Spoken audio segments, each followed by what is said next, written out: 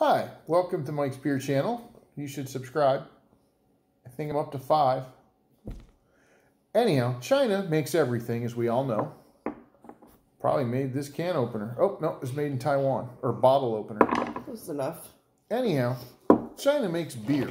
So today, we're trying 2 Chinese beers. This one is Yang Jing. I don't know how to speak Chinese.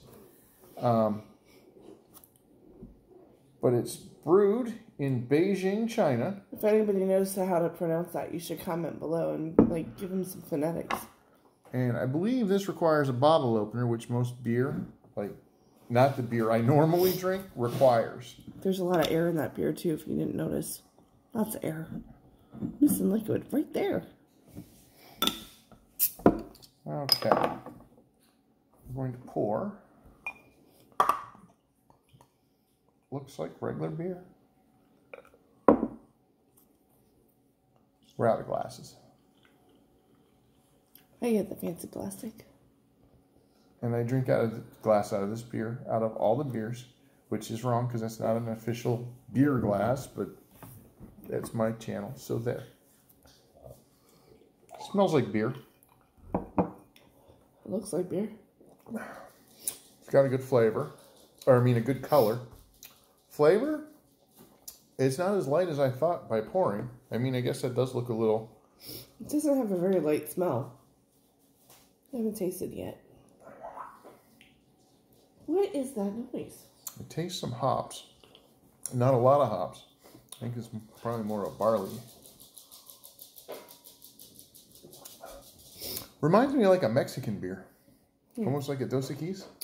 I was thinking it kind of reminds me of the smell of when I used to live across the street from the Stroh's Brewery that used to be in Tampa. Kind of reminds me of that. I've never had Stroh's. I've never had Stroh's either. It just reminds me of the smell. Although Kid Rock speaks highly of it. In Tampa, we have a Yuengling brewery that used to be a Pabst Blue Ribbon brewery. Before that, it was Stroh's. This? Just in case anybody was wondering how old I am. That's when I lived there. It's not bad. I mean, I don't think I'd purposely seek out a 24-pack. But it has decent flavor. There's a lot of carbonation in this. Well, it's because it was missing some fluid, so it had more carbonation than was needed. So, I mean, I would give this... You'd think a more carbonated beer like that would have more head.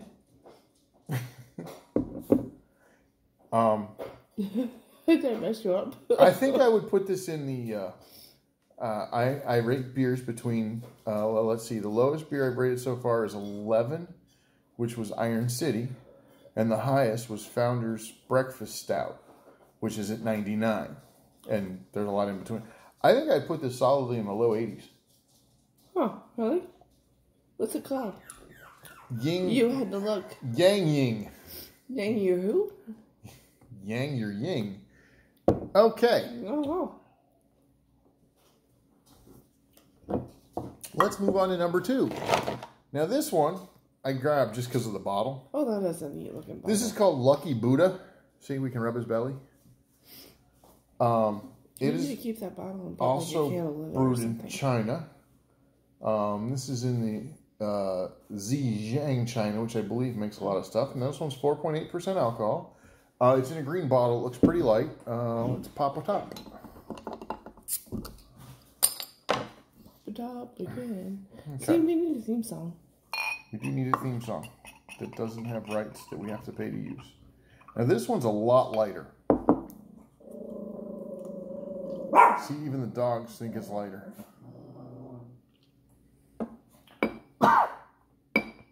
Okay. Now this is Lucky Buddha. Now none of these actually say what type of beer. This just says it's enlightened. This is enlightened beer. Will it enlighten us? And it's, I don't know, it's brewed and bottled by the Cheer Day Brewery. So, let's see. This one's a lot lighter. It's a very similar smell, but it's a lighter version of it. I'm not good with smell. This,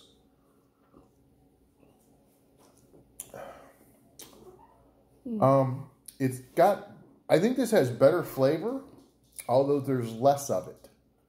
This, I think, is the kind of beer you could drink a bunch of. It has better flavor, but there's less of it? Yes, the flavor itself is better, but there's not as much flavor. Okay. It I'm makes sorry I'm sense lost to on me. that one, but it makes sense to you. So I mean, it's got, I like the flavor of this one better. That one was a lot stronger flavor. That had a lot more. This is the best Chinese beer I've ever drank. Out of 2? Well, so far I've only drank 2. I might even put this on top of the list of Asian beers in general. Because I think I'd rather have this than like Sapporo. I think there's something a little bit floral to it, maybe. Like, I'm not really sure. I can't put my finger on it. It probably has more hops. But I don't like hops. Hoppy hops. Well, I mean, there's different varieties of hops. But, so, today, we had Lucky Buddha. I like the bottle. And you can rub Buddha. Totally need to put a candle in it. It might melt somewhere. Stuff. And then we had Yangjing. Yangjing wasn't bad. Although after drinking this one, I'm thinking this might be high 70s. Because I think this one would be mid 80s. I agree. I like this one better. This is a much better beer. Especially the bottle. The bottle's cool. Yeah, we'll have anything that comes in a bottle shaped like Buddha. Anyhow.